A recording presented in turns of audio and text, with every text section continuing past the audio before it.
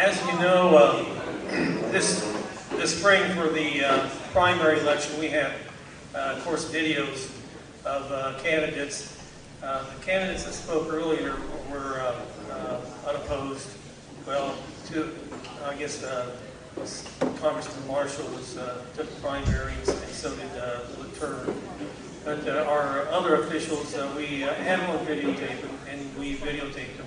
Rich was one of the candidates that we videotaped, even though he doesn't have an opponent in the election. He did a good job, and I thought it'd be nice if he would just give a brief talk on his job, his role, and what he's seen in our law enforcement in Nemaha County. So, Rich? Sure. Thank you. This is my fifth electoral season, I think is what you would call it. And what I've learned in 5 seasons is I highly recommend running unopposed. It works out really well. I like it. And in all reality, it lets me focus on just my job. When I was first starting to do that, 38 years old when I got elected to the sheriff position, and I told my dad, I said, I really don't know if I want to do this just yet. Because it can be kind of short-lived. I mean, you basically going into a popularity carrying contest every 4 years. And my dad he sat there and looked at me in the eyes. He said, "You do your job and let the rest of it'll work out." And that's the way I've looked at it the entire time that I've been here with the sheriff's office. This is my 30th year representing law enforcement in Nemaha County. It's been a wild ride, I can tell you. It's been obviously a lot of changes over the years, from being out in the middle of nowhere all night long by yourself to where we try to run at least 2 law enforcement officers at any one given time in the county. It's never a good feeling when you holler for help and there's no one there to help you, whether you be the cop or someone else that's out there. So we try to do that. That has increased quite a bit. We've seen quite a few changes. Some of them were voluntary, some of them not so much voluntarily. Legislating to change some issues. Now, you heard me talking with Senator Pyle there just a little bit ago about the governor hasn't been very kind, or at least not in her words and deeds to law enforcement. Give you a little background on that. Like I said, I didn't really want to drop that on the senator, but I didn't know whether he had heard about it yet.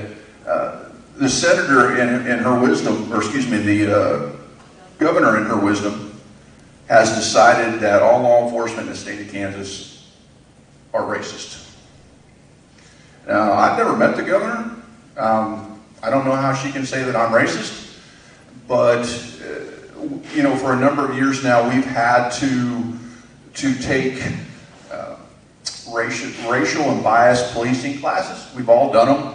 I mean, we're all biased about something somewhere in life. I mean, it's for whatever reason we are. We have to be aware of those bias and make sure they're not making decisions for us. And that's basically what we try to, we're taught these classes. And just because I don't like something particularly doesn't mean that I can't take a look at it and make a good decision based on what the facts are. But anyway, that's what they've done, and she's put a committee together, and they're, I guess, going to come up with some new rules for cops to work by. So I'm not sure what those will be. We'll see how that all turns out. But I can tell you, I don't know how long we've been going through this craziness in the country right now. But I can tell you that in the last 5 to 6 months, I've had more thank yous. Thanks for what you do. We appreciate you. Nothing but good things to be said about local law enforcement right here for us. Now, I understand not everybody's happy with us all the time. I understand that. When you get a speeding ticket, that's not you're not happy with us. I appreciate that. But for the overall basic, I have never had in my 30-year career, I have never had the show of output and support that we have now. It is great, and I appreciate it. That's because of all you. We do our jobs, we try hard. Do we always make the right decision? No. I mean, I'm sure there's some people that would say that we don't make the right decisions at a point in time. We try to focus on what needs to be focused on. If it, you know, and if other things, you know, we do what we can when we can. So, does anybody have any questions for me? I don't want to stand between you and a pork chop. I had a question a little bit ago. Go ahead. Yes. Why is it that a Texas company is in charge of the Kansas jail and prison? Why is it that what? Excuse me, what? That a Texas company? Is in charge of the Kansas jail? Are you talking like my medical staff? Is that what you're talking about? Or the private jails that are happening down in Kansas City? Talking about your jail here. Uh-huh. Somebody's in jail, and I want them to make a phone call. They're going to pay this Texas company for I can call. Okay, so there's a limited number of people that provide services for jails. Okay, so the phone service for a jail is very, very particular. If we don't want you to call anybody, you don't get to call anybody. You know what I'm saying? So the phone system has to be set up that way. To my knowledge, there's no Kansas-based phone company that deals with that for jails. They don't just have, like you have at home, like you have a normal phone that you dial out a number and go. That's not what they have. They have to use phone cards. Everything that they say on that phone is recorded. They're told that it's recorded right up front. And so if, let's just say someone calls and tries to tamper with a witness or something from the jail, we have that recording and we know what's going on with it. We can provide that to the attorneys. But I understand what you're saying. Why wouldn't we support something local? The biggest reason there is because there isn't anybody local to provide that service. Just, you know, my company that we use it's called ACH. It's for healthcare. Now, major events actually go through the hospital out here, but the hospital and I sat down and said, you know, we really don't like your inmates sitting in our lobby. And we really don't like taking our inmates out of the jail to go to the hospital. That's a security risk in some cases. So what we did is we worked with a company called ACH who brings doctors and nurses into our facility and does the everyday stuff. You know, if they've got headaches or they've got stomach aches or cramps or dental or whatever the case may be, they'll come into jail. Now, if they have an emergency, then they still go to the hospital if we need be, and we'll bring an ambulance in, we'll send an officer with the ambulance, we'll do all that normal stuff. But it was a way to try to solve a couple of problems that we were both having and make it work out. I don't like everything about it, but I do like the ability in order to do that. I had a question in the back of the room just a little bit ago about how many bad cops are there in the United States of America. I don't know. I hope there aren't very many.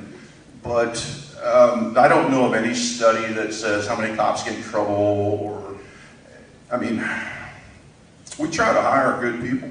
We try to work with people and make sure they're making good decisions and decisions made towards the good of benefit of the people. But bad things can happen. You know, this whole thing, this guy that started this whole thing up in Minneapolis where he knelt on, that's what they're using for catalyst anyway, that he knelt on the guy's neck, the guy dies. By the way, he was full of fentanyl. You don't hear that on TV. But he was full of fentanyl, and he dies. And the guy that knelt on his neck, that by the way, is a maneuver that's taught to police. What it's designed to do is actually hold their head still while we're putting cuffs on them so they don't bite you. You're not supposed to be on them for 5 to 7 minutes. You're not supposed to do that. And in any training we tell them that. But do you know where that guy's at? He's in jail. And that's where he should be at this state of the game. So he will have his day in court. If we do something wrong, we're not anybody special. If we do something wrong, we need to be held accountable just like anybody else. And that's the part that everybody seems to be missing. And if we break the law, God forbid, or do something in a manner that's not kosher with the way the rest of the world works, then we need to be held accountable. And that's what we do. That's the way the world should work. That's what's happening there. I'm not sure why all of a sudden this blew up. I think maybe there might have been something else behind that, maybe just a little bit. So, Any other questions? Yes, sir. How are you doing on funding for the sheriff's department? Are you, your budget still? I got all the money I ever wanted.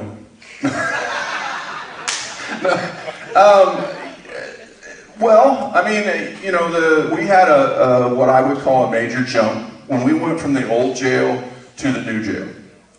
I told them when we did it that I would try to use the staff that I had in the old jail, which was like 2,200 square feet, to take care of the 15,000 square feet that we moved into. And I also was very open to them up front because I don't think I can do it. So we have added a little bit there. So since 2014, there has been a little bit of bump in the deal. I usually give back somewhere in the neighborhood of $30,000 to $100,000 to the commissioners each year. That's what I do. Now, we have a great system, in my opinion, worked out. I asked for my budget. It usually takes me about a week to really put the pencil to it. I mean, I get a kick out of my number. By the way, if you ever want mine, I'm Senator. If you would like mine, I'll be glad to give them to you. We have a kick out every month of exactly where I spend every dollar. And I use those as I go through. We usually in July, they want the budgets in July or August for the next year, but oftentimes I don't know what they're going to give for raises, so that's very difficult to do. So because that's the biggest portion of my budget is the people that work for me. So anyway, so I give them the budget, and they say, okay, you know, or no, you don't get that much, or you know, I've had them cut a few thousand out of it before, and I've had them add a few thousand before. And then at the end of the year, you know, it seems like in some agencies, especially at the state and federal level, if you don't spend every single dollar that you had this year in a budget, they're going to cut next year's budget. So they go out at the end and they go, oh man, we need that, we need that, we need that. You know, no. At the end of the year, I do everything until December 31st, just like anything else, and whatever's left goes right back to them. And like I said, it usually averages 30 to 100,000. Never been over budget. Don't want to be, because then I got to file an amended budget, and you guys get to make fun of me because I went over budget, and I don't want to do that. So that's where I fall with that. Yeah. I have a very serious question for you. Okay. Let's say Trump loses,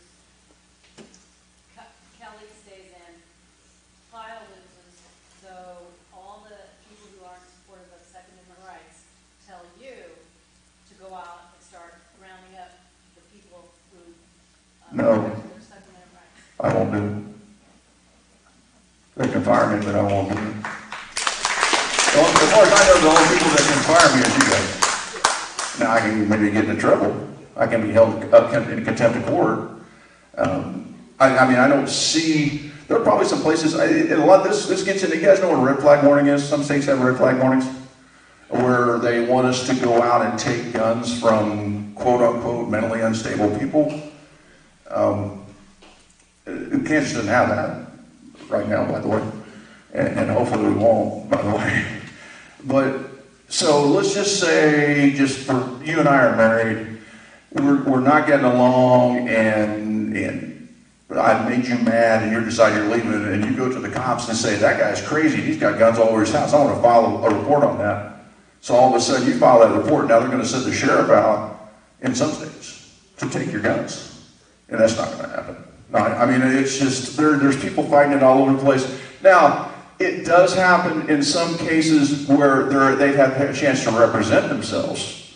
Now, what I want to say, there have been some courts in places that have said, Sheriff, he's had an opportunity to come in and give his side, she's given her side, and I believe he is mentally unstable. And I want you to go get his guns. I wouldn't say I wouldn't do that, depending on what the scenario was, but the only way, in my opinion, the only way they could ever go after people's guns in the country is for us at the local level to do it, and I don't think you can, I mean, I know a lot of sheriffs, and I don't think very, very, very few would ever do that. Diamond? All right. Before you, wait a minute, Rich, before you leave. Ann Mosier has has something for you here. I'll let her explain it to you. Hi, Rich. This is from the Kansas Federation of Republican Women. We had a meeting Saturday, yesterday, and they would like to present you with this poster that says 2020 Kansas Federation of Republican Women backs the blue. Thank you for your service. And we all signed it, and it's from 5 districts in the state of Kansas. Thank you very And much. so we are for the law enforcement, 100%. You bet. I appreciate it. Thank you very much. And like I said, Ray, I'll just jump right out here real quick. Thank you guys for allowing us to do our jobs and being supportive of us around here, because you know we're damn good and well that places in the country right now are not that way. I can't imagine for a second being a young cop in Minneapolis, Minnesota, and going to work every day and knowing that everybody you dealt with is going to freaking hate you. I can't imagine that for a second. So, anyway, have a good night. God bless.